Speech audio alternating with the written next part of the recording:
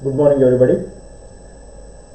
So in this session I want to solve some more problems on beta and gamma functions. So this is a video lecture for the program BSc, subject Mathematics, semester 5, session 40. So let us start. So this is the learning objective. These are the course outcomes. These are the prerequisites: differentiation, basic rules of differentiation and integration.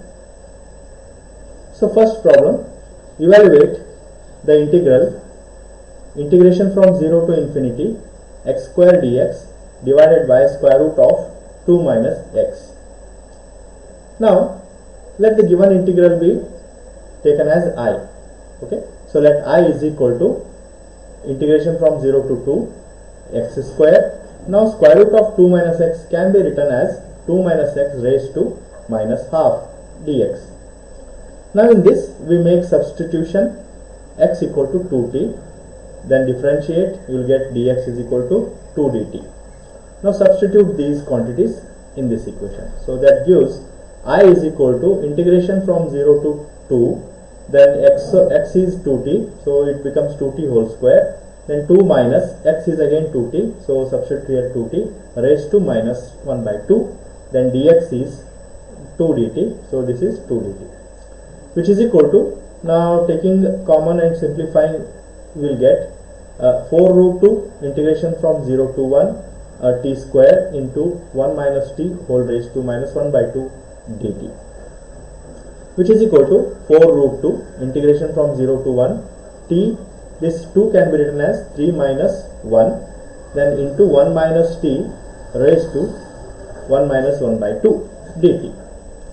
So which is equal to 4 root 2, then this is gamma of 3 and this one is gamma of 1 by 2 divided by gamma of 3 plus 1 by 2. So which is a beta mn function, function.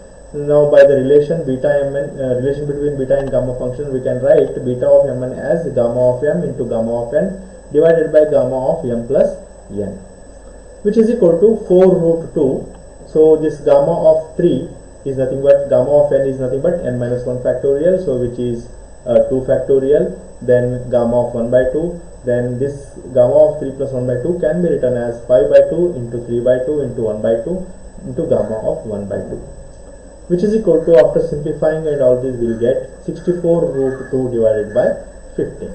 So this is the solution for the given problem. Okay, so next we go to the next problem. Evaluate the integral 0 to a y raised to 4 into square root of a square minus y square dy.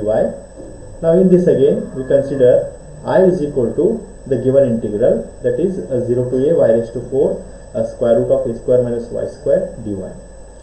Now we again make a substitution, let y square equal to a square t, so that when we differentiate this we will get 2y dy is equal to a square dt, so that dy is a square dt divided by 2y, or a dt divided by 2 root t.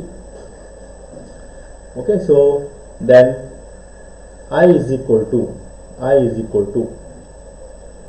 it can be written as integration from 0 to 1, then here y square means a square t, so a square t whole square, square root of a square minus, again y square means a square t, then dy means a square dt divided by 2y, so a square dt divided by 2 root t is equal to, after simplification we will get a raised to 6 by 2 into integration from 0 to 1 t raised to 3 by 2 into 1 minus t whole raised to 1 by 2 dt. Again simplifying this, we will get a raised to 6 divided by 2 into integration from 0 to 1 t raised to, this 3 by 2 can be written as 5 by 2 minus 1 into 1 minus t, again 1 by 2 can be written as 3 by 2 minus 1 dt. Now this is again of the form beta mn. Here m is 5 by 2, n is 3 by 2.